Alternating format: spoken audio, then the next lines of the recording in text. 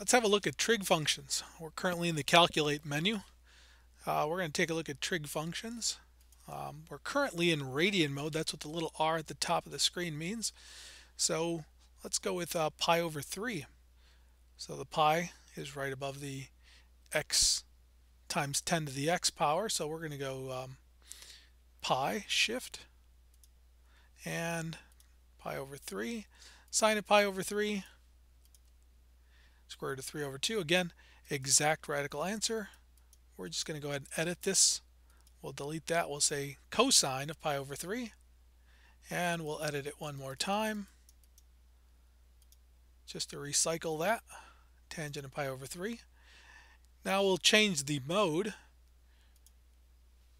of the angle. So the angles we want to go now into degree mode, so that we do something like the sine of 30,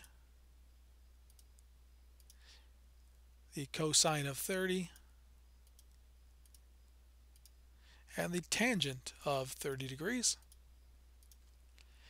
And again, you can work backwards as well. So if you said arctangent of the square root of 3 over 3, or 1 over the square root of 3.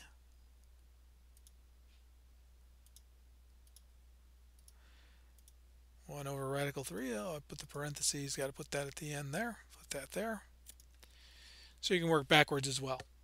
Just check the mode. D means degrees, R means radians, G means gradient.